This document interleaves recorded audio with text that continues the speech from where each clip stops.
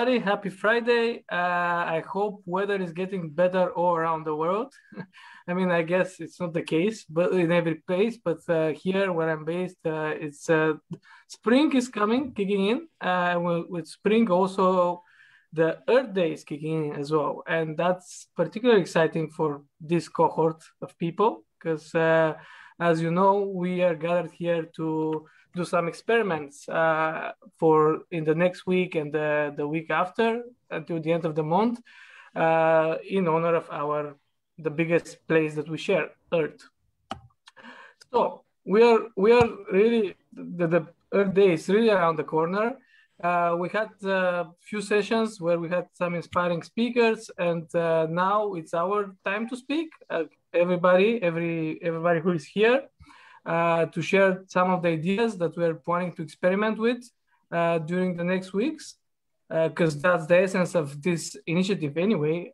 So we get our hands dirty and then we share experiences and lessons that we learned. As you can see, we are in the middle of this process. I don't know if you see my mouse, but we're in the middle of this process now when we're sharing our plans. And the format that we're going to do now is I'll give the word to everybody who signed up to share ideas, and I will ask you to be as short as possible, or not as short as possible, 3-4 minutes, and then we can have 5 minutes for reflection, ideas of some of the other attendees that can either ask questions or give suggestions. But yeah, in order to be, we have few people in the list, so I will try to keep as possible conversations short, unfortunately, but you are free to continue them, of course, in any kind of mean, but we have to keep it fair for everyone. So, and that's the last thing I will say. Just please keep your camera on and mute yourself if you're not speaking. For the comments and reflection, please use the raise hand option or write in the chat. That's also possible if you don't want to speak with some ideas or links towards the idea of people that of someone's plan. And yeah, be up to the point, supportive and helpful. The idea is really to have this classroom environment, so don't stress, keep smiling, and let's keep that going. That said, I would like to invite our first speaker for today, Blair.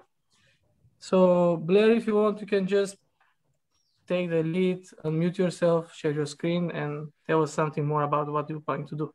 All right, great, thank you. Thanks for having me today. And Ryan, I don't know if you are going to share the national park info that we sent over to you.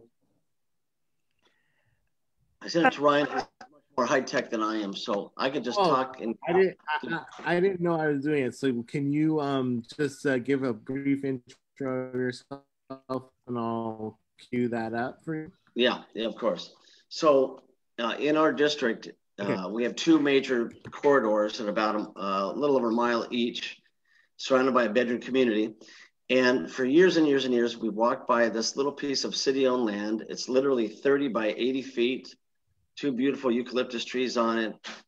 It backs up to a gated neighborhood, and nothing's really been done. There's been a lot of talk about it. So finally, when you stare at something long enough, you get an idea, because we try to go around. We recently just finished our rogue street sign project, where we designed signs that look like no parking signs, but we put song lyrics and poems and stuff.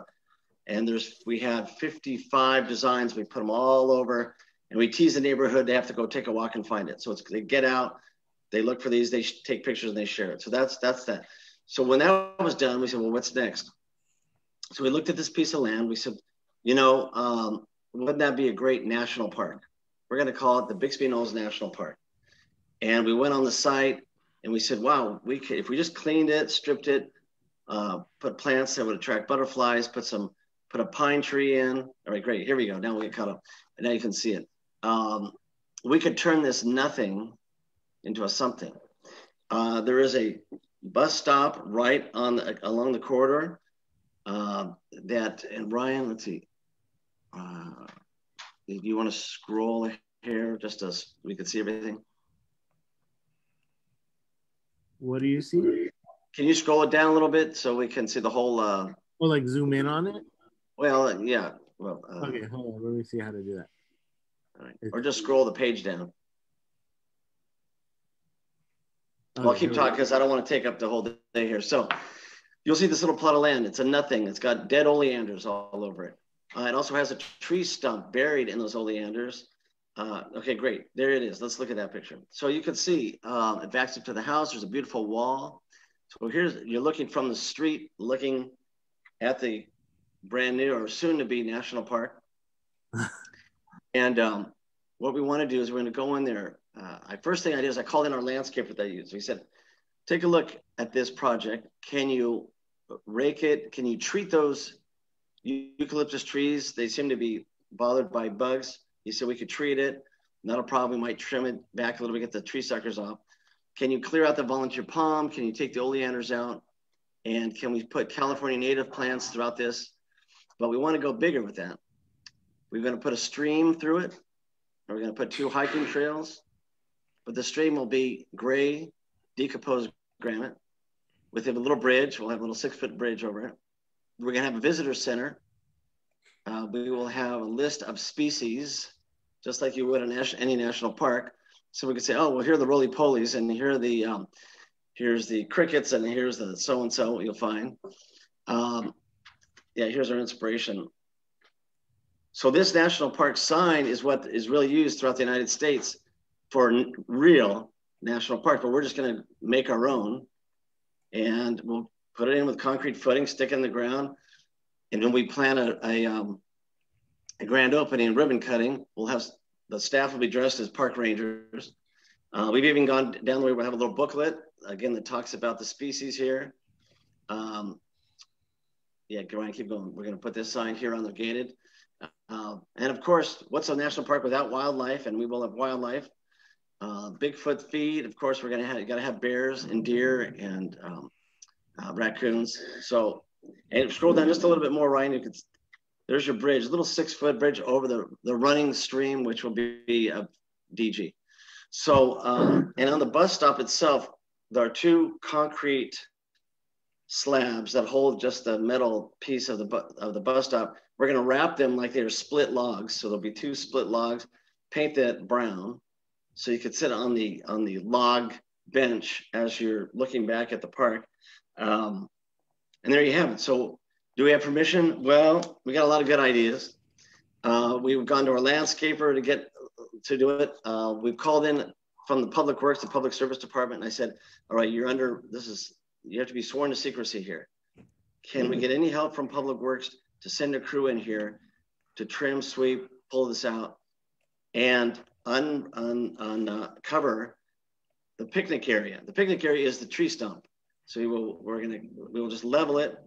So you have a visitor center, you have a picnic area, you have a stream, you're going to have walking trails, you're going to have wildlife, you're going to have signage. And if you come join us, on walking sticks, people buy the medallions and they stick it on their walking sticks when they go to national parks. Well, we've designed our own. So we've taken it way down the rabbit hole. We have a neighborhood cleanup day scheduled for next Saturday. So we're going to call for volunteers actually to come in and help rake it, trim it, clear it.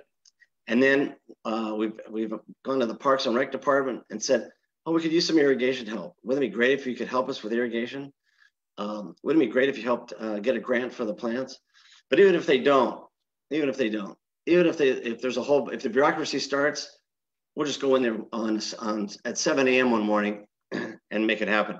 And then we'll set the grand opening. We'll invite the councilman. He can cut the ribbon. He'll be greeted by park rangers. He'll get the photo ops with the bears. And there you go. We've got a national park in the neighborhood. It's 0.05 acres. Wow. And there you have it, folks. That's a fantastic project, Blair. And I think maybe the first vacant lot to national park conversion that I've heard of in the placemaking networks.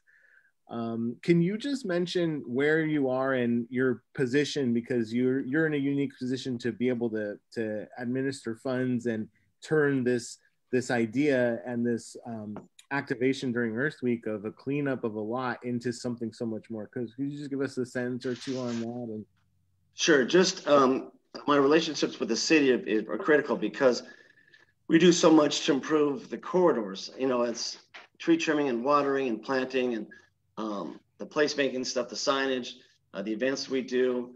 And we just have everybody as partners from the public service and parks and Long Beach Transit. So we just start to go to everybody and say, wouldn't you want to be as in this on the special project? And everybody says, yeah, we'd love to. We'll just, but we do our own cleanup every day. We have somebody's out there picking up trash. We report graffiti, and we're always, you know, up and down the street all the time. And we have funds that through, it's now former redevelopment. It came from a piece of property taxes in the county, sent to the city, they collected and they would give to us. So we use that for some of this. But when we put the call out, we just did to do the cleanup, we will get overrun with volunteers. Like we've got a, I'll show you this. I'll just hold this up real quick. This is old school, but this is just a list of the locations where we want volunteers to go, and we'll send them to. Oh, do we do that again, Ryan? Let's see, where are we? Yeah. All right. Can you see? It's just a list like where we're going to send everybody, including, if you see my little note, National Park. Hey Blair, is it city-owned land? Who owns that land? That vacant lot? So that's the beauty of it. Okay. It's city-owned. So what I know is that the city does not have the time, wherewithal, staff, and they don't even have awareness that this little piece is there until I poke them about it. So usually what we do, we align the troops, we go do the project, and we go, wow, look how, isn't that wonderful? Look how great this is. Then I write to the city manager and send him pictures of it. And he just goes, all right, hey, thumbs up, you know. And then everybody calms down. There's no like, because it's 30 by 80 in a 50 square mile city. I mean, really, there's gonna be an issue with it. So that's why I said if the bureaucracy starts kicking, we'll just say thanks anyway. We'll wait 2 days and we'll just go do the project. All right. Well, we look forward to hearing more about this project as it evolves. So thank you so much for creating it and for participating in this. And we really enjoyed it. Thank you. Thank you. I'll send you photos as soon as it, or as the evolution goes. Awesome. I know next up was going to be Tina Vilfan up in Copenhagen. Is she here, Todor, or should we move on to the next speaker? I don't see her, so maybe we can just move to the next one. Is Jeff Rowe, but is he here as well? Yeah. So we would go to Priscilla is here. Priscilla, were you hoping to present this morning? Hi, yes, Ryan. I don't know if you got my document. Oh, let me check. Did you send it to me this morning or? Yeah, I sent it to you a while ago. And also my friend that's in Mexico trying to join us was not able to come in. So I was kind of trying to work with him right now and see if he could get in still. Okay. But if not, it's okay. I can go next if. Well, I know Steven's here. Maybe if Steven wants to go next then instead. Mm-hmm. And then we'll try and work on the tech. I see the, let's see. Thank you. Yeah, we'll work with you on the technical stuff. Hey, Steven, welcome. If you could say where you're doing your project and tell us about it, that would be fantastic. Yeah, I have a slideshow to share with you. So let me just get that queued up. Can you all see that? Yes. Okay. Yes. So I'm going to be working in downtown Santa Ana to bring a little mini garden with native California plants. I live in Southern California. Land acknowledgement towards the Tofanga and Kvit people. They have been the historical caretakers of this land. And I wanted to reroute the knowledge that there are native plants that we don't often see in our area. And over the past few years, with the drought that has come, people have started to landscape with those more, but there needs to be more awareness. And I see that recently we have come into a period of almost social climate change with the pandemic. So I'm linking the way that the arts and culture scene of downtown Santa Ana is being invited by people like Ryan or myself into kind of like re-emerging and regrowth. So I say, just as plants go through seasons of life, we too in our communities are looking to come out of a difficult and complex season. Using native plants that naturally partner with our local environment, the proposed container garden and installation will provide a co-creative display of plants paired with sculptural elements made of wood and sticks, holding written positive affirmation that link our thriving to theirs. Let's reemerge into a renewing world. It's time to bloom, learning to see, learning to be, champions for growth. The mini garden installation will speak to where we have come from on a historical environmental level and into this past year, plus will be a visual display that people can learn from to see and identify what plants can support a renewal and rebirth of local flora and fauna in our own spaces. So I have done some art projects in downtown Santa Ana with a community. And so I feel like I have planted creative seeds there in the past. And so at the corner of 2nd and Sycamore Street, I hope to plant this mini garden where I've done a project called Doors. This one was using reclaimed sawdust that was dyed. A gentleman from Guatemala, Aldo Frati, came up with this concept, and we did it all over the community. And I did my piece called Into Color at Santa Ana. And then this is an installation I've done somewhere else with like regrowth, rebirth with plants and rubble. The project I'm going to do coming up is not this extensive because this was with a massive team of people, but it will use native plants. And so I'm sharing images of some of those here. I worked with a woman named Marianne Taylor, who's the founder of Going Native Therapeutic Gardens, and a woman named Katie Ryan, who is from Tree of Life Nursery, which specializes in native plants. And these plants were selected to be pollinator attractors. So they're going to support local species of butterflies and moth and hummingbird. So you see the 4 hummingbirds that are in our area: Allen's, Anna's, Rufus, and Blackchin. So I'm not thinking that this is going to create like a massive garden, but if hummingbirds, moths, and butterflies do come by, when they pollinate the flowers here, they're going to benefit other plants in the downtown area. And I will have a QR code on the display where people can link to a website and see the different species that this might benefit. And if you want to follow the nursery with Katie Newman or Going Native with Marianne Taylor or myself, there's our websites. In addition, if you go on goingnative.net, coming up in a few weeks, Marianne's organization is going to be hosting a monarch butterfly expert. She and her organization are very keen on helping that endangered species. So thank you for listening. And that's my presentation.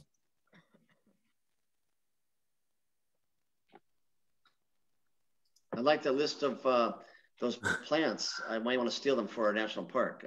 Any way to get that fun list you had? Sure. I can get information from Ryan and send that to you. Sure. Yeah. Fabulous. Thank you so much. That's awesome, Stephen, and that's so cool that you're working with experts like Tree of Life Nursery, and they're, you know, educating people and connecting people with how to plant local plants. And I also really appreciate how good a job you do of, you know, nature is everywhere, but you really have to put a frame on it and tell a story for a person to take notice. And I think you're such an expert at doing that. So really appreciate your project. Priscilla, yes, Priscilla, I found the graphic you sent me, and hopefully did your friend make it in, or do you want to go ahead?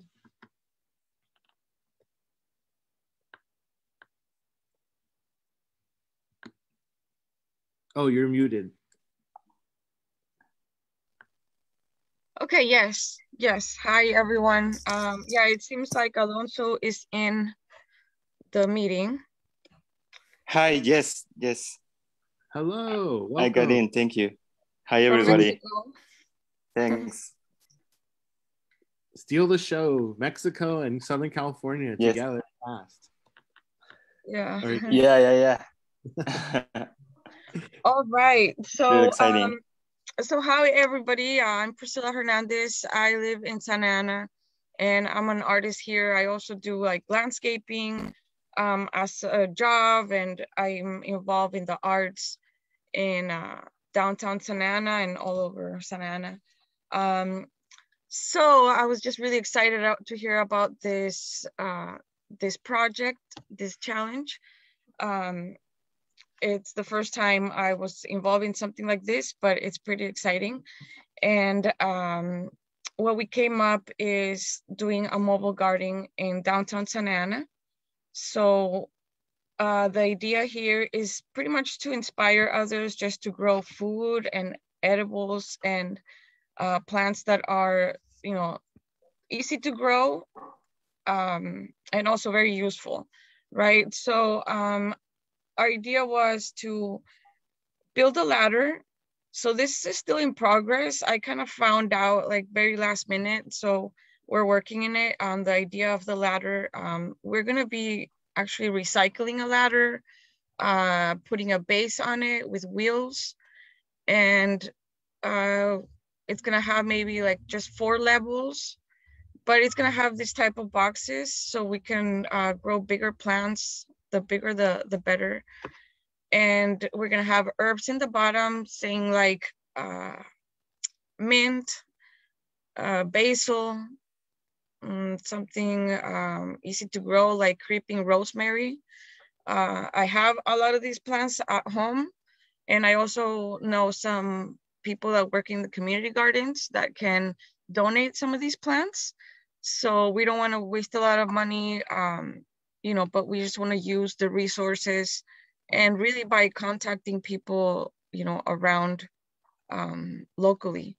So they can donate some plants. Like I said, the base will be those type of herbs that can grow low.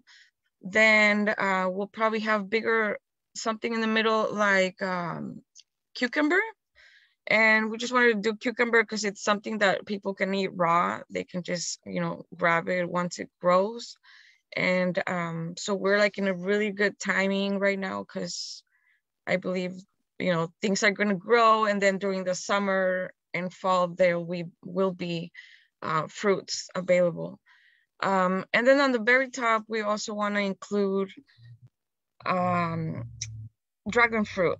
So dragon fruit is a cactus and also grows well in the sun. So if it's gonna be getting direct sun, it's gonna be fine.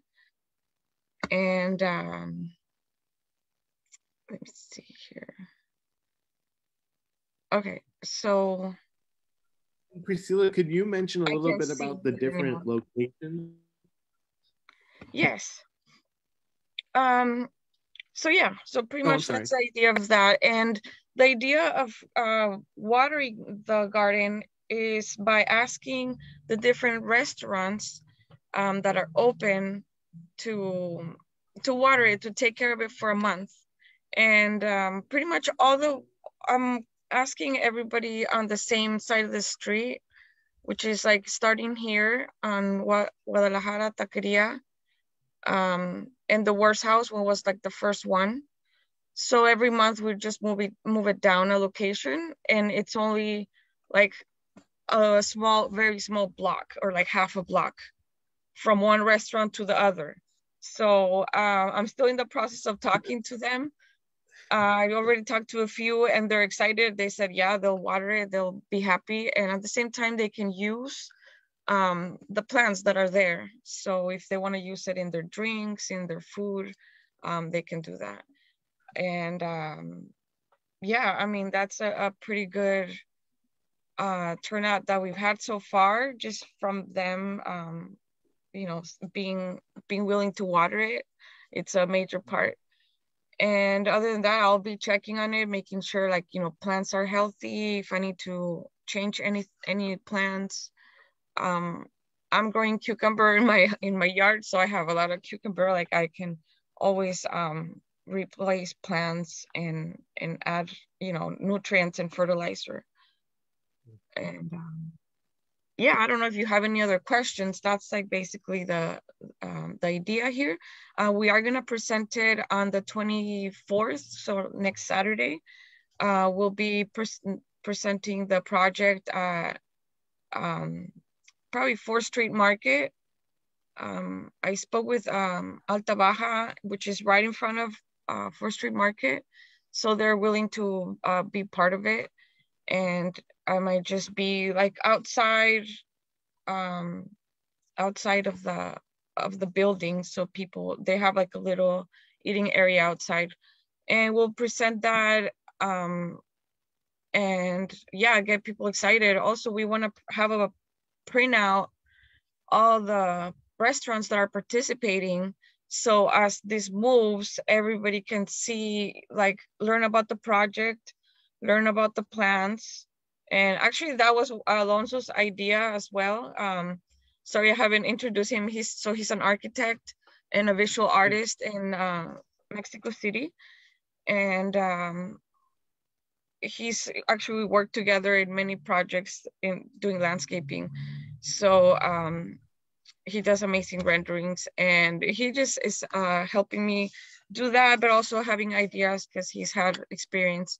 So that's an amazing idea, because then all the restaurants can feel part of it, and also people that walk by can understand what the project is about and what kind of plants are in the planters, and just get a little more interested about growing their own food. Yeah, pretty much. Alonso, did you want to add anything? Oh yeah. I mean, we're still working on the structure. You know how we're gonna get this stairs built. Maybe we can get one like used one, or maybe we will build it out of recycled wood. We're still working on it, but we're really excited to do it and to present it. Thanks for everything. Awesome. And we have Ryan. Can I jump in? Just like, I think first of all, that's very good idea. It's very creative. I really like it, and I'm actually thinking about it as a feedback or as an idea. I don't know. You think what is better, but I can imagine that it could be also part of the concept that wherever like a restaurant has it somewhere, they I don't know how flexible it could be to change the plans also.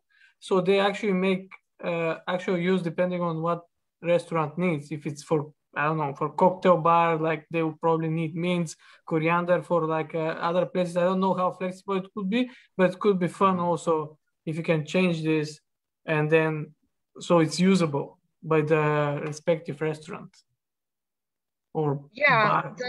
That sounds like something I can add as I'm talking to them.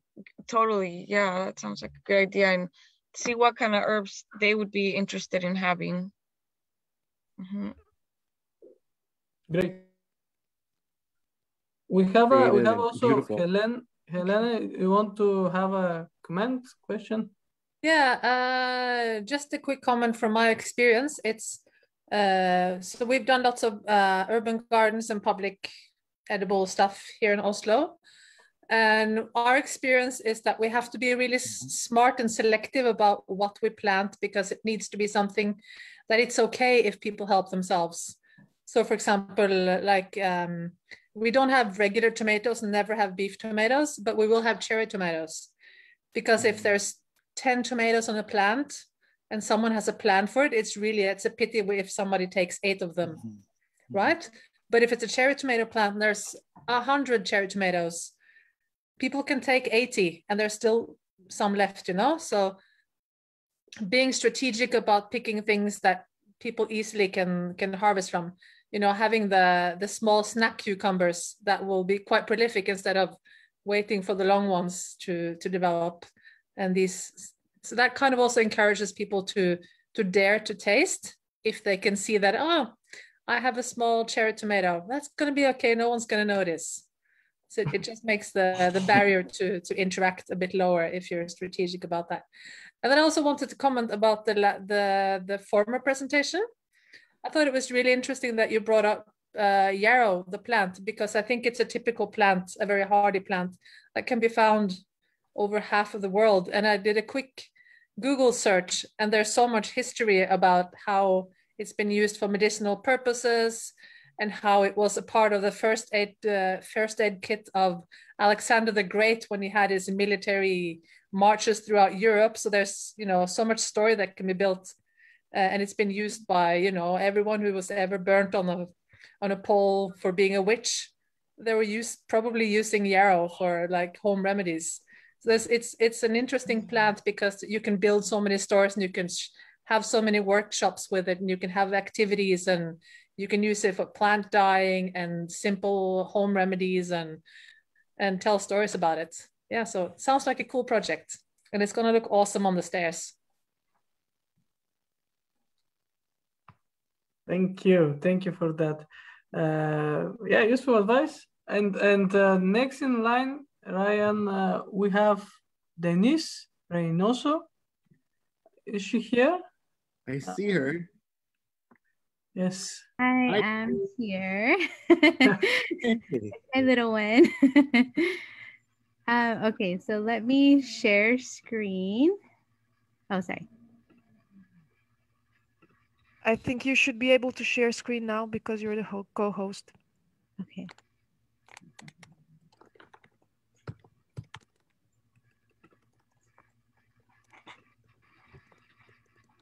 One second here.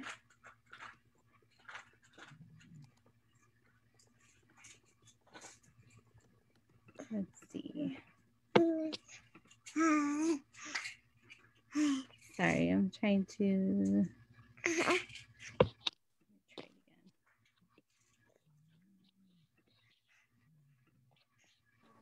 You're having a cute supporter. I'm like, you talk in the meanwhile. Let's see. You're telling your jokes. Do you not see the share button, or I do, but my it's telling me to change my settings. Oh. Trying to figure out. You want us to come back to you so you're not under the gun? Okay. Yeah, is that okay? Thank you. Yeah, that's no problem at all. Okay. Let's jump. Do you want can we jump over to Monica in Pontiac? Are you guys ready to go?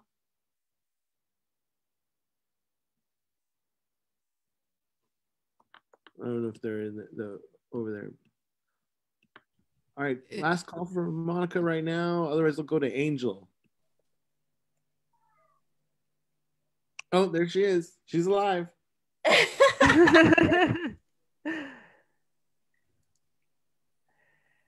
Okay. Oh, welcome, guys. Oh, I'm up to my neck. Hello. Shit. Oh, there she is. Oh. Look. Hi. Here's our star. Hi, Monica. Sorry, we're in the middle. We had another meeting. We were balancing two here. Sorry about that. Do you just want me to go over what our program is? Yes, please. For Placemake? Okay, awesome. Can I share my screen? Okay. Yes. Okay, so we are doing something like we did last year. We did an Earth Day kind of think tank, placemaking think tank to kind of consider the pandemic and what placemaking means with all of that. And so this is our sort of our co-design board. And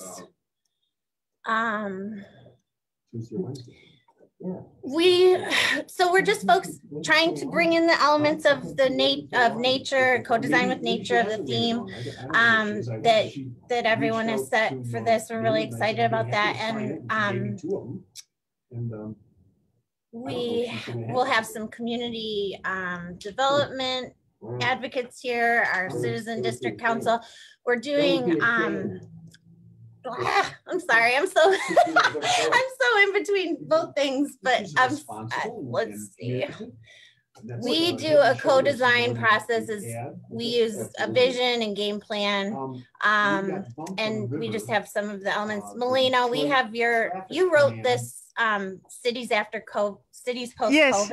Great. It's great to see it's coming back. It's almost a year since I wrote that article, but yes, so we wanted to deep dive that and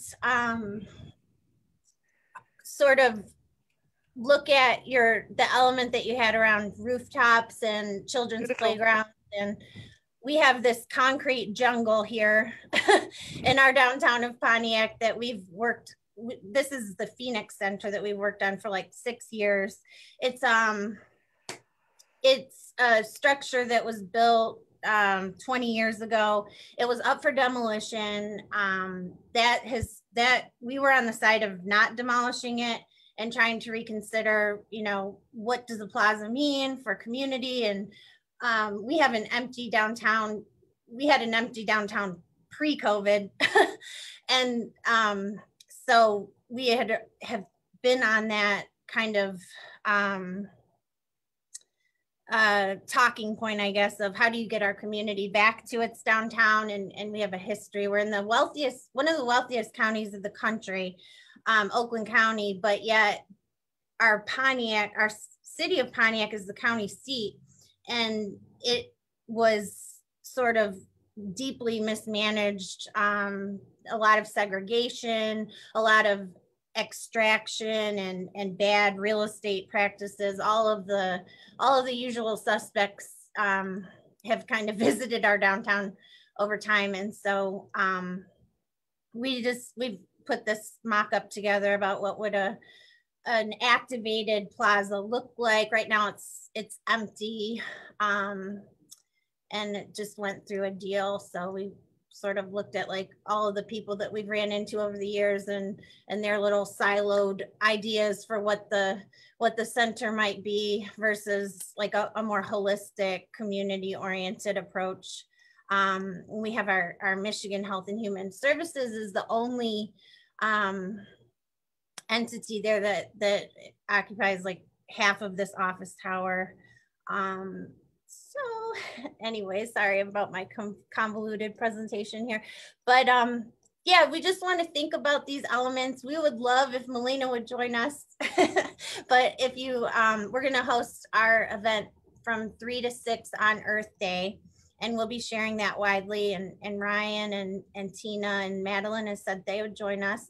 And we also have a bus depot is here as well. We did a community partnership program with our Smart Bus, which is the transportation authority.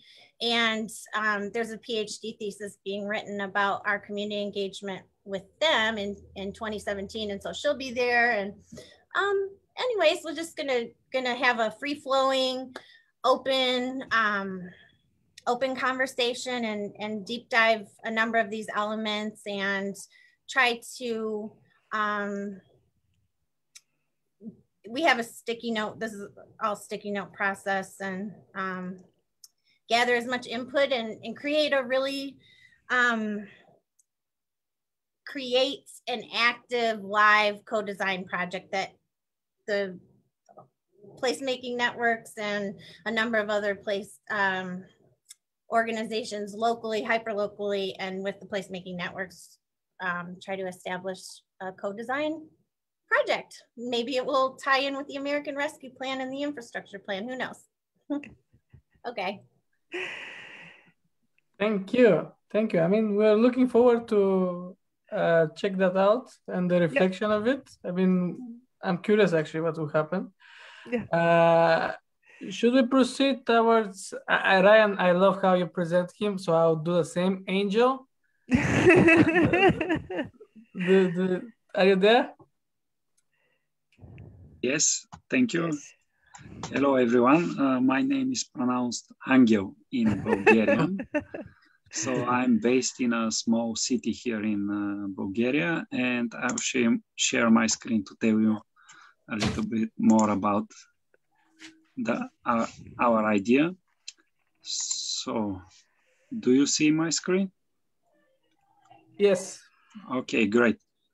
So a little bit of context for the in the last 5 years, it's becoming a tradition, all of the street trees in Bulgaria to be trimmed like this.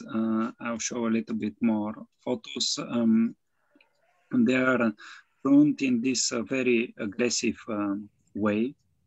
which I'm not sure if it is right for them and if they are going to be alive again this spring or summer. So if you take a look at this photo, you can even miss that there are like a lot of trees here.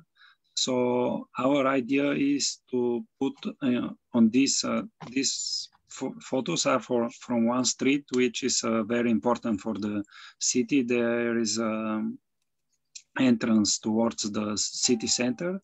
And in addition, there's a huge pedestrian traffic going by.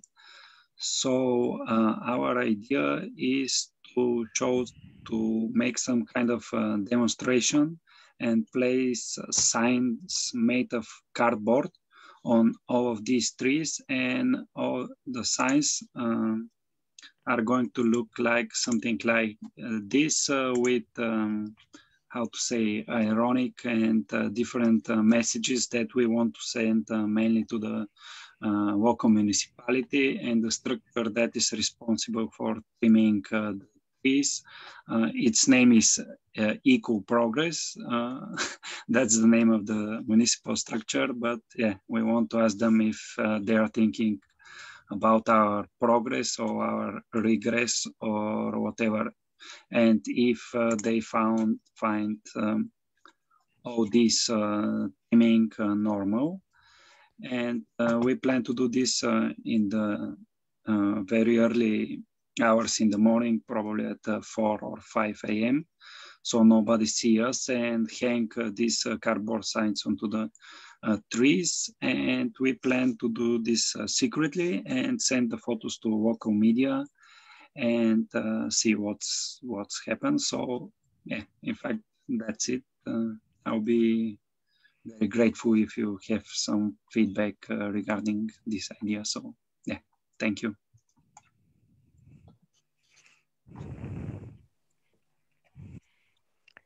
Hello, yeah, thank you. I mean, it's good to see revolutionary vibe around Bulgaria, or it's happening, and there are some results already coming up from that. I'm happy to see that project as well. I don't know, does somebody wants to respond? I think I saw that there is a question there by Alex. Have you been able to get, is that for Angel or for somebody else, by the way? If you want to share. If not, answer that it's Guerrilla Project. Okay. Have they ever had leaves on them, Angel? Has there ever been greenery on them, or are they just sticks? Yes, of course. Yes. Oh, okay. They were last autumn, and yeah, usually this kind of trimming happens during the autumn or the winter seasons. And okay. Yeah. Yeah, but it's quite damaging way of trimming, and I know that in a lot of cities of across Europe, it's not allowed anymore to cut the trees that way. That other techniques need to be deployed in order to keep the size of the trees in the streets. But this is quite radical way to do it.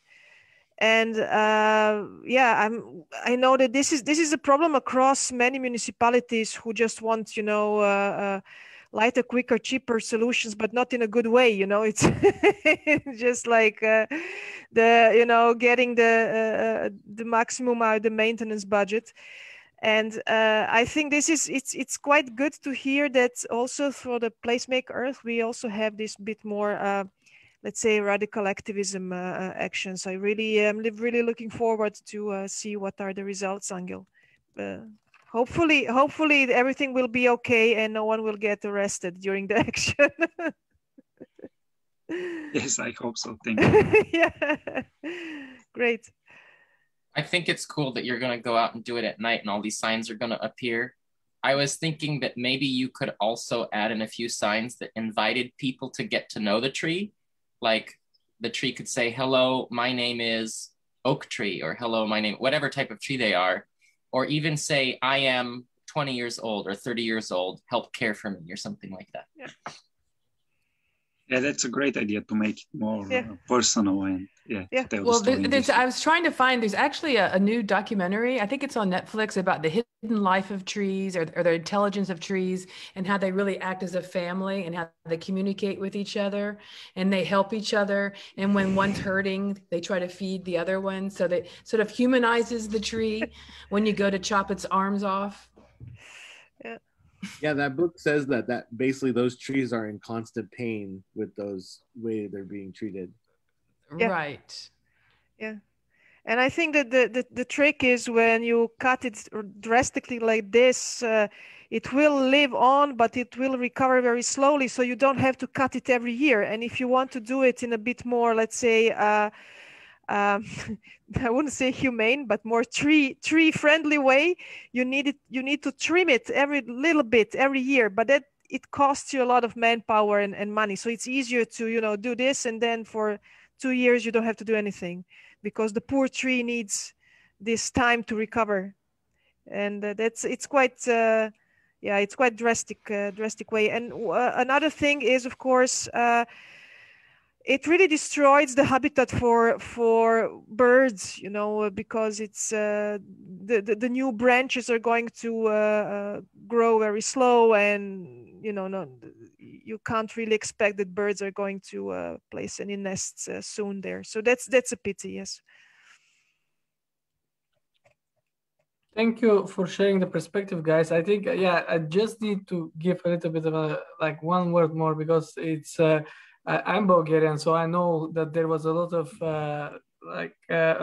bad maintenance for many years, and now it's good that the work that Angel is doing, and of course bigger than this, Greenpeace Bulgaria, and we have green people in the parliament for first time that share pictures going with public transport, hopefully with bikes to parliament, which is it gives us hope that this kind of actions have some audience as well. So good luck with that, Angel. And I would like to invite Rosina. I want to ask you, Rosina, do you want me to share the screen still, or you would like to do it? I'm going to, hi everybody, good to be here. Thank you, Todor. I'm going to attempt to do it myself, and if it doesn't, then I'm going to ask you to share it, if that's okay. That's perfect. Just let's see. Yes, I first need to make you a co-host. Just a second. You are a co-host now. Says it's disabled there, that's right. You should be able to share your screen now. Should be able to share my desktop, possibly. I hope. Okay, so I'm just going to very quickly do the slideshow. Let's see that this works. Okay, so I'm running BIDS Belgium, which is an NGO here in Brussels, and I'm living in one of the municipalities, the 19 municipalities on the northwest side of Brussels that you see here. And we're living also next to a very leafy park that you see here, with a huge kind of basilica, which is one of, I think it's the 5th largest Art Deco, largest basilica and church, I think, in the world, so they say. And so we're used to a lot of participatory projects. A few years ago, we had this wonderful crowd-funded Bar Elisa in the middle of the park that we all contributed to and worked on. And what I'll be now sharing with you is next to this park. Forgive the actual, the clarity, because I just did this very quickly as a quick outline. We're doing an urban street design project where we're going to be engaging youth schools, and we'll be participating also in this project with the municipality, also with the cultural centres. Now in Brussels and in Belgium, we've got 3 languages. We have a very complicated system of 3 regions in Belgium and several governments. And so we're really engaging the French-speaking schools and the Dutch-speaking schools. And the idea with this street design is it's participatory, it's co-design, but it's also really teaching the kids, engaging them, and I guess involving them in the urban design, that they will decide themselves what kind of furniture, how's the street going to look.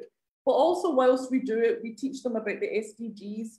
And we sort of go through this kind of alphabet process and also doing it multilingual. So we will be doing English, French, and Dutch, and really also getting them involved in the biodiversity and choosing plants, choosing edible plants, choosing the, you know, really understanding about nature in the city, and also about inclusivity, because this is an element that is incredibly important for us, that also we will be involving schools with kids with intellectual disabilities, getting all the children together to really understand what is it to create accessibility for elderly people, for people with neurodiversities, for people with disabilities. What does that mean? And how can they together co-create? And now I do this also with one of the sort of spin-off program that we have in BIDS, which is called Analog to Digital. And the process and methodologies that we'll be using actually is during this COVID period, because it's still the Easter holidays here just now, we will be post Easter holidays doing an online project where the kids will actually engage in using creative tools, but also digital tools. So painting, drawing, clay making, working from the 2D world to the 3D world. So they'll also go into Minecraft and the gaming. And so we have these kind of leaflets where it's also really visible and easily read by the French-speaking and the Dutch-speaking children.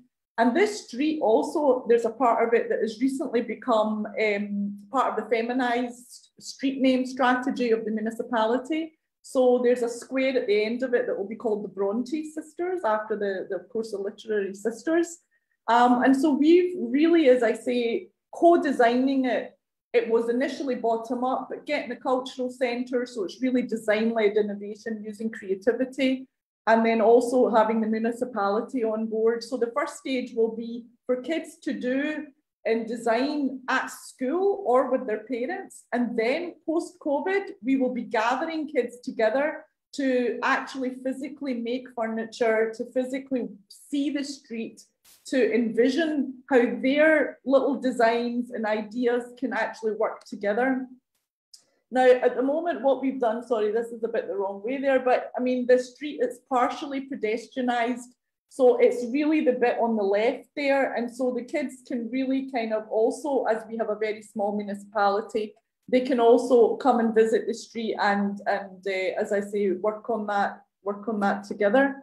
And actually, really, that's it. And as some of the projects we've done before, as I say, it was really working with kids on, you know, both inside and outside, so they have a chance to really develop that creativity and the digital aspect. And as I say, it's so important that they work together, they understand about diversity, about community living together. The highest population demographic in this municipality is actually Romanian people.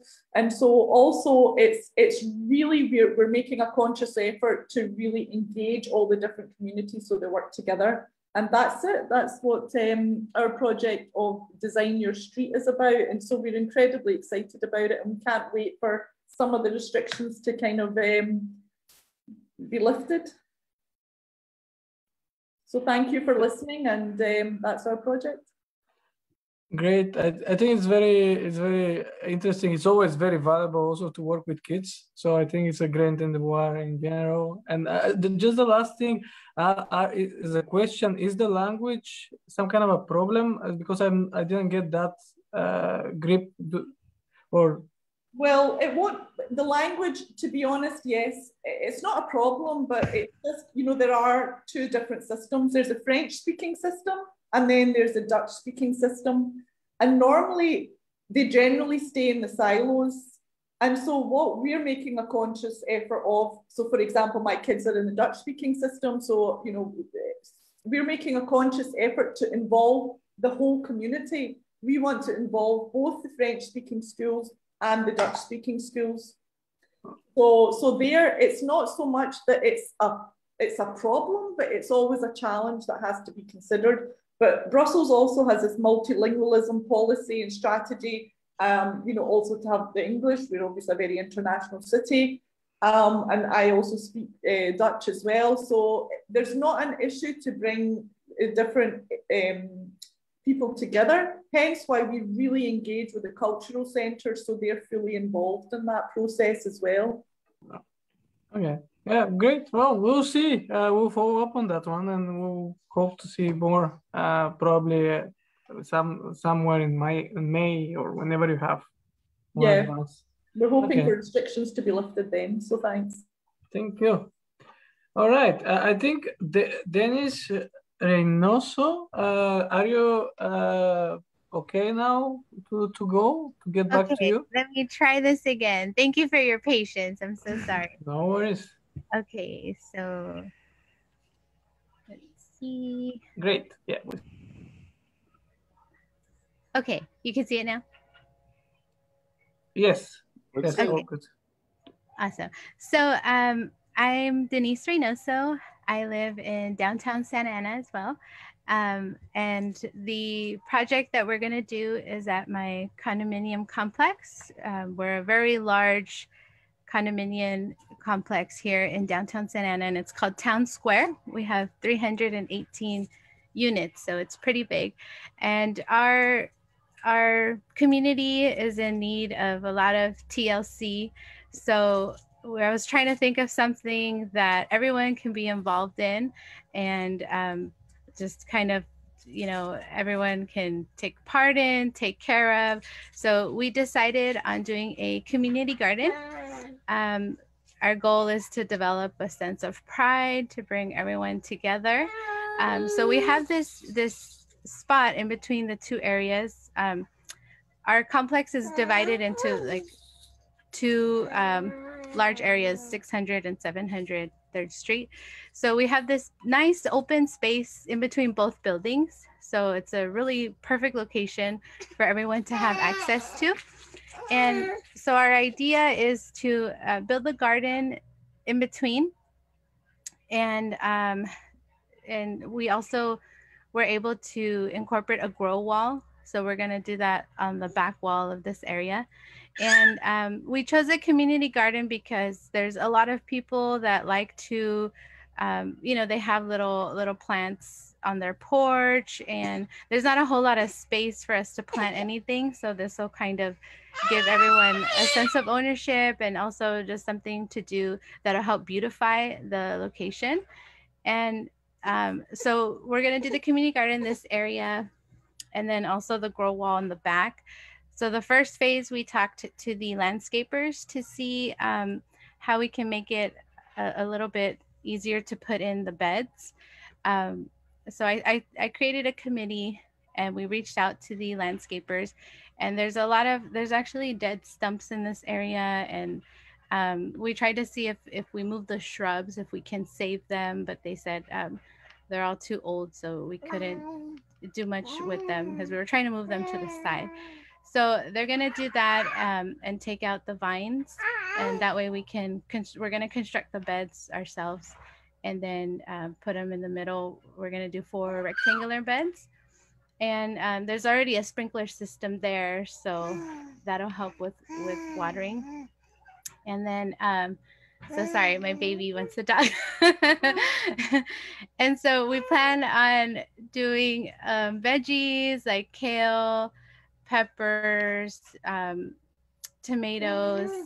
So I appreciate the conversation that we talked. I was hearing earlier about the cherry tomatoes, and you know, we also want things like cilantro, basil, so things that people can use, and then also, you know, just other plants and flowers that people will want to take part in taking care of, because we're all going to be taking care of this area together. It's our shared space. We also want to add benches, because we noticed that it's really sad in this area. There was a lot of trash. Just this picture looks much nicer than it looks up close.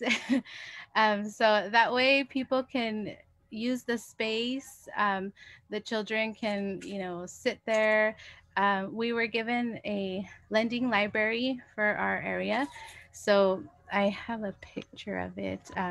This is phase 1 where they started taking out they're gonna start taking out the shrubs and the dead stumps. And let me see. So we're gonna put our lending library in that space, just because we thought it would be cute to have the kids have an area where they can sit on the benches or on the grass, and they could read a book or, talk to each other. And so just a nice little space for the families and the kids. We also want to have them paint rocks and just kind of make it their own space. So that's pretty much our idea for Town Square here in downtown Santa Ana. Wow, Denise, that's so cool. You don't often see the lending library and the gardens combined together. So that's such a great idea. We have some questions in there also, Ryan, like for where are the funds coming from and how is your maintenance organized? I don't know if you would like to answer this. Oh, sure. So we applied for a grant, and so we'll be using the funds from there. And then the maintenance is going to be just from the homeowners. So everyone, we've started a committee for this, and so everybody's going to pitch in and get involved. So we've been putting out flyers for our work day, which we're having next Saturday, the 24th. And I've just been touching base with all the homeowners that like to garden, and people have been trying to kind of do little things here and there in the area. So those people, I've been reaching out to them for our designated space that we can have to garden. Yep, great. Thank you for that. And yeah, I would also emphasize the comment of Tina to photo document this process. I think it's very important. Very often, yeah, we can forget this, but actually that's the beauty of it. And we definitely will. And we're looking forward actually to see some photos. And I think after the session also we'll send you an email with where we're collecting this. I mean, that we can also during the process share, comment, and so on. Could you also tell them about the work party and how you're turning the chore into fun and food? Yes, so on the 24th, Ryan's helping us have a work party. So we just want to get, as many volunteers as we can, because again, we're doing this all on our own. And so, we're having pizza press, bring some pizzas, and just kind of reward our volunteers and get as many people out here as we can to help us.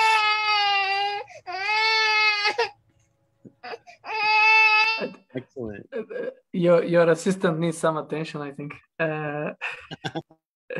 Okay, I think Tina Vilfan and Jeff Rowe, they're not here, right? Well, I think Jeff, he appeared. Okay. Right. So, yeah. Jeff, are you there? He is not having his audio on. But I can make Jeff co-host. It's only that he's not present. That's a little bit of the issue. He's not there. He's just. He's having some trouble lately. I don't know if you want to go on to Tina Govan and Raleigh, and then we can. Yeah, that's what I was going to propose. If you want, Tina, maybe you go ahead and we see if Jeff resolves his technical issues. Okay. So I just have very short presentation, and let's see here. I'll present. So just had a couple of thoughts about this project, and one was just walking around my town. We talk so much about planting trees, and which is great, but there's so many trees that are already grown, and some of them 100 years old that are suffocating because of ivy. So it's sad. Even on our greenways, we walk around, and it's basically forests of ivy covered trees. And they kill the tree, and yet it's an easy fix in a way. You just cut it at the bottom to save the tree. Some people don't recognize that this is not a good thing. They think, oh, it's green, but this is really a bad situation. So I reached out to the local Parks and Rec folks and got in touch with this awesome woman just named Lee Bergasa, and I ordered on Amazon just a couple clippers and a saw, and she gave me a quick training in how to cut the vines off. And she's got in the mail now these Habitat Heroes brigade badges that are going to be mailed to me, and so I can enlist other people in the city to also cut down these cut off these ivy vines just as you see them. So now that I've got this official badge coming, and I can enlist other people. So I did my first tree the other day on a walk, and you basically cut off a swath of the vines, and it really is amazing you know, the differences it can make, because the trees that are covered with ivy are huge and majestic, and they're just being killed. And once you start looking for this ivy, you'll see it more and more. And especially in the summer, when you cut off it from its source at the bottom, it dies very quickly, it browns up. And then once it browns up, it can be taken off or just left. But you save a tree that's already in place versus planting new trees that take forever to grow, but both are good. But why not be better stewards of what we have? So that's one quick project. And another is just my street and trying to build community on my street by planting the verge, which is that area between the sidewalk and the road that's basically city property, but people, it's in that in-between zone, so it's in front of people's houses. And this is something I started last year, and I know this has been done in many places before, but it's now in its second year, so it's kind of interesting to see it over time. When I first was doing it, these are some pictures from last year, and I planted just some native wildflower seeds, and watched them grow around our street sign. And this is my neighbor, Jeff, who's very tidy, and he wasn't sure he liked them, even though it wasn't really on his property, but he kind of cut them down prematurely, but now he's softened up a little bit more. But it was such a joy to kind of walk by these every day, and got a lot of good comments. And so now, and also was able to plant in front of some other neighbors' yards. And this year I'm enlisting some younger people. This little boy down the street has helped me plant in front of his house. And he and his mom are maintaining that bit. So it's fun just to see it kind of build and give an excuse for me to connect with my neighbors. And this woman, Lisa Berry, he lives across the street. Even though Jeff is a little suspect of the whole thing, she's agreed to come help maintain these patches at the top of the street. And she's also watering them routinely.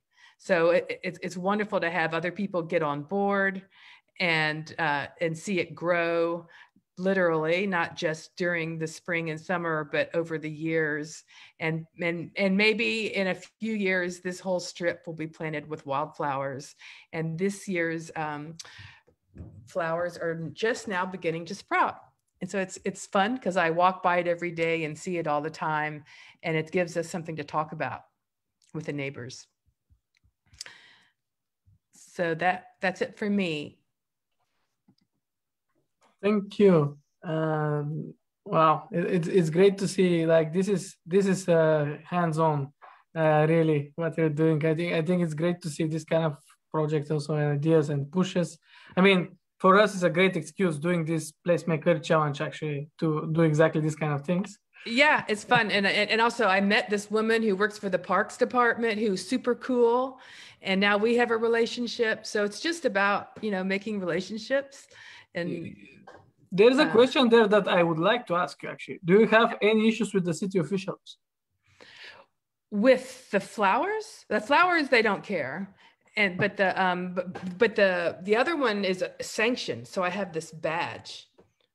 And so with the ivy, they want you to do it. And they say any city property or trees, they welcome you to do it. And so what's fun is that now when I take walks, I do it every day. I just carry these tools and I saw ivy when I see them. It's supposed to be city property, but sometimes I go into private property, but if it's not occupied. But the city loves it, and they want me to grow a whole army around it to cut the ivy off, Because if you start looking around, I don't know if you have this same problem where you live, but ivy, it consumes these big trees, and it's very easy to see from a distance. The rewilding ranger. Yes. You're promoted. Okay. Thank you for sharing that. Ryan, I think, I don't know if Jeff fixed his issues. Maybe let's try again. Jeff, are you here at all? More issues now than before. I don't think he's here. So, so if you want, you go ahead. Okay. And hi guys, Ryan Smoller here with Placemaking US, and I also work with Long Beach Fresh in Long Beach and the Downtown Santa Ana Business Improvement District in Downtown Santa Ana, California. And I really enjoyed this Placemake Earth this year. I have really, I liked the topic, and I went to new places. I met new people. I took lots of photographs. I've really had an amazing time, and I helped catalyze some folks doing projects. So I'm involved in a lot of projects for Placemake Earth. So excited to share that with you. First of all, what I wanted to do last year and ended up doing this year was with the Business Improvement District is we made a grant, a mini grant, so that people in the community, instead of us doing the project, you know, they could submit their projects, receive funding, receive any advice, receive support with the help of the business district. And so this was a simple like online application that people filled out, and they were invited to then come and participate with all of us at Placemake Earth. And so 5 or 6 people submitted really great project ideas. You heard some of them today, like Priscilla's with the stairway garden, Denise with the townhome square and garden project. And we heard one other person. I'm blanking on who else we heard from, but so I'm a little too deep in this. But that was a super successful, and really excited to be a part of those projects. Oh, Stephen, of course, it was Stephen Homestead. And then in Long Beach, I'm excited because, oh, I don't know where this went. Hold on, sorry. In Long Beach, I'm excited because I helped work with the food movement to catalyze some projects. And so in particular, this project was very cool, where at the North Long Beach Farm Stand, which is that fire station, or North Long Beach Victory Garden, which is that farm stand I showed previously and that Jeff Rowe in Long Beach is involved in. We'd built a garden there previously, and now what we're doing is we're working with the local artists and building a farm stand so that we can have donation-based produce. And so we worked with this artist, Amy Tanaka, and she designed this concept for a farm stand with donation-based produce and information about monthly events. And there's a side with seed packs that people can get. And her brother had happened to just buy this really strange, awesome garden bed that he didn't want anymore. And so we're using this as the base, and some Italian casks of wine, wood casks of wine will be the containers for the food. And we have some work parties coming up so that, you know, Amy is a mom of 2 in the neighborhood, and everybody build this all together, and she's just more going to direct the effort. And so we're really excited about this project. Oh, and we're naming the farm stand Phil's Farm Stand after one of the really community guys who just showed up from the beginning and helped this project, the farm develop from the beginning. And now he's starting to, you know, get a little older and not able to show up as much. And so we're really excited to memorialize him with that. And then I couldn't let you guys have all the fun, and I want to do my own project, of course. And so I was actually, you know, out exploring, looking at things, and I was at some crazy garden store looking at kinetics and rock sculptures and all these different things. And what really I fell in love with, and oops, I want to make sure I'm sure my audio. What I really fell in love with and enchanted me was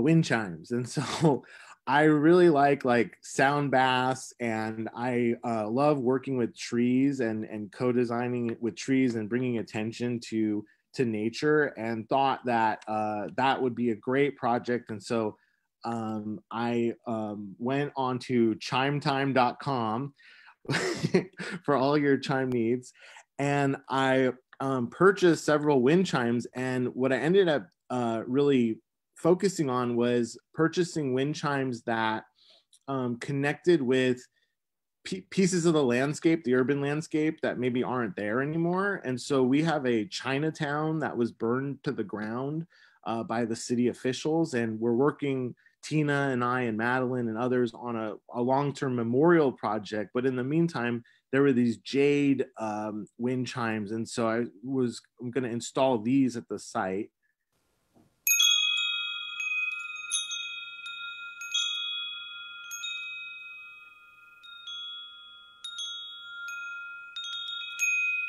And it kind of preambles what we're doing there. And then there's a giant flock of like 1,000 parrots that comes through our downtown every night at like 5 p.m. And they're very loud and they're very awesome and they're famous and they're the unofficial symbol of our city.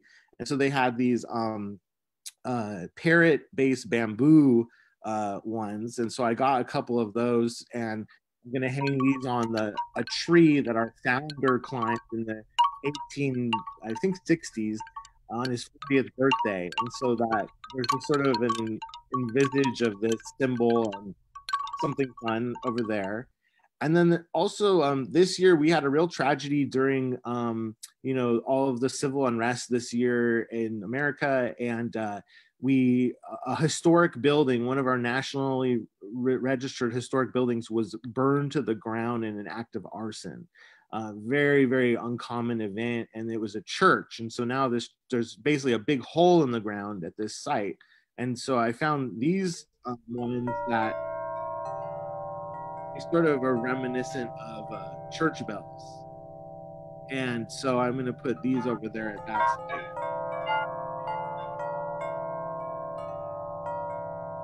And so I'm really having a lot of fun with this idea. It's really fun to experiment with sound and taking back some of the piece and really anchoring some of the good sort of spirits and history with just these little actions. And they may disappear very quickly. This may lead to something else. It's very much an experiment and a low cost something and low impact. And so really excited to just have a little fun with that one myself. Oh, thank you, Ryan. I think this was quite inspiring. And the website, what was it? Chimetime.com probably have to give you some percentage for the next purchases in the next days, because people are excited to buy now and to do it as well. I mean, there is one question for you, I think, that about the farm stand. I'm not sure if I understand correctly, but whether the production and the seeds are free to people who come to your events? Yes, so the seeds will be free. The concept of the farm, so this site where the farm stand is a community learning garden. So people can participate by learning there. We also have a monthly crop swap where you can share produce. And then this farm stand specifically will be for donation-based sales. So it might be like you pay $1 and get a cabbage or something like that. But it would be very low cost, affordable, and I'm sure if anyone was in need, they would distribute, the food to them. It's not primarily an income-based thing. It's more about creating another layer of engagement and food distribution, because a lot of the food sits there behind the fence and people can't get at it without this mechanism. All right. Okay. Thank you for sharing. I think I don't think that I think we'll stop hoping for Jeff, right? I think he's gone. Well, that leaves me the last then. The same as Ryan, I feel like, and as Tina, I think this kind of initiatives, for me personally, are also an excellent excuse to hack yet another place in the neighborhood. So what I and of course, I don't want to let the fun to be only for that I'm excluded from the fun. So I don't know. Can you just give me a sign if you see my screen? Because yes. Okay. So yeah, I was actually not having straightforward idea 2 weeks ago. I just know that I had this corner on the street that I really feel like there is not it's not used well. It's a kind of a program that the city start putting along this street. A lot of these small spots that are supposed to be I don't know, attractive, I guess. So it's a little bit bad screenshot, but it's that street in Stavanger, this Norway, that they try to transform little by little. So there is a little, this is my corner, this is my house. So little by little, they were trying to put some spots to invite social life. And somewhere it works better than another. Then my corner, I don't think it works that well. So I was feeling like that I will hack it with some kind of planting and some kind of structure into the planters.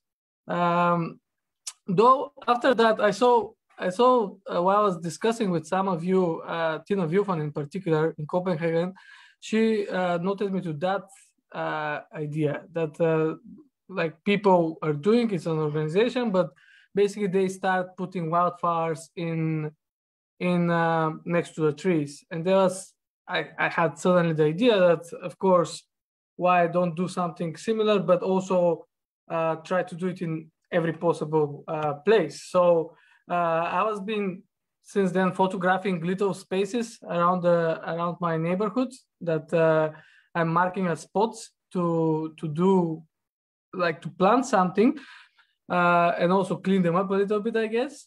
So it's a very simple idea, very, very, you can say silly in a way, but I think it really would like to experiment with that and try to, okay, and the second part of it, I will just come to a minute, but try to interact with these curves and these spaces. And the second thing that kind of came together for me is that for quite some time, I'm also thinking of experimenting with seed bombs. I participated once, I made some seed bombs once, but I really would like to master this process as a kind of a tool. So this weekend, I'm going to focus on that. And then on top of this, I'll kind of combine. So I'll throw some bombs around myself and I'll try to invite the community also to do it, but in a kind of a subtle way by getting back to this street and the small spots along the street that are engaging with social life, like that they try to invite people to do some social activities there. I will also distribute these bombs, design little boxes and distribute these bombs around, so arm the neighborhood, and like they can throw also wildflower seeds all around.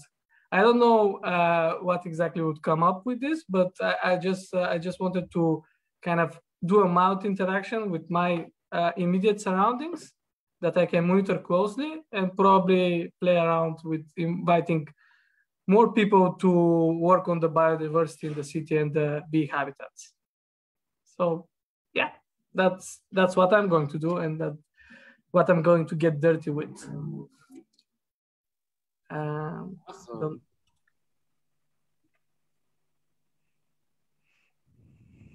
I don't know if there is questions. I didn't follow, guys, but I mean, feel free to reflect as well. Victor shared some very interesting photos of using tree cuttings to make bunkers and different structures. So reutilizing some of those branches. Mm. Yeah, but actually about flower bombs, I'm interested. I've not really heard well, or how you actually make them. How the recipe for flower bomb? I guess there are different recipes, but in more general, I mean, I'm pretty. I'm not that experienced with that, but I mean, of course, you have some kind of fertilizers, clay, and seeds, but you also can add, I guess, different things. I'm sure in this group here, there are better people than me to describe it even better, but Yes, But and basically, it's that's a brilliant strategy because what happens is you're putting a bunch of seeds and you're just throwing them into spaces, and then where there's ripe ground for them to take hold, that's where they'll grow. And so what some people do is they do that as a first step to find out where the natural verdant areas are, because if you seed the area like that randomly, then you'll start to see where the life is and where to build from. So it's a very, very good tool, Theodore. Yeah, it's exciting to see flowers pop up in these what you think are dead spaces that you don't even look at. I think actually Madeline posted a photo of just putting seeds in the cracks of these concrete of the sidewalk and having flowers pop up unexpectedly along a walk. So that's always like such a joyous thing to see that color come up where you think everything is dead. Yeah. I see the comment here, sorry, by Helen, because I would like to ask you, like, you said to use cat litter instead of clay. Where do you get it from? do you have like, should I just use cat owners in the neighborhood? Just in the supermarket, you know, the bags with cat litter. There's this cat sand. straw, Yeah. this kind of straw thing for the cats. Okay. Not straw, but it's in a big bag and it's cat sand or something. But yeah, the cheapest brands have nothing but clay in them. If you buy the expensive brands, they will have silicone and perfume and God knows what shit. But the cheap brand, read on the back and they will say pure Benton, it's clay. Okay. And it's easier to get. I mean, it's pandemic times. I'm sure none of us can go shopping looking in 10 different shops to look for something, right? And it's cheap and you don't have to buy like a massive block of like ceramic clay, which is usually what else we would get. So it's easy to buy, cheap, but you have to read the ingredients label on the back. I should check your like on your website. You don't have your action like that because we don't have it there. But we've a few years ago we tested out several recipes for seed bombs, and we found that there were several that were talking about like packing. But I think it depends a lot on the climate you live in. Mm-hmm. Okay. So what might work in California may not work in Norway, where rain is more our challenge than drought, for example. Yeah.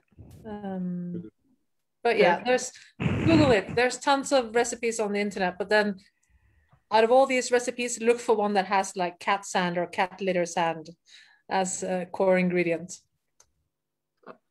Yeah. Okay. Thank you. Actually, this is very useful input for me. Thank you, Helen.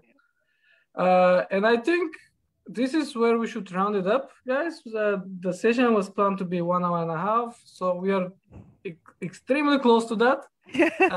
And just to summarize, so where we're at right now is we've just heard from placemakers around the world as to what you guys are working on and testing for Earth Week next week.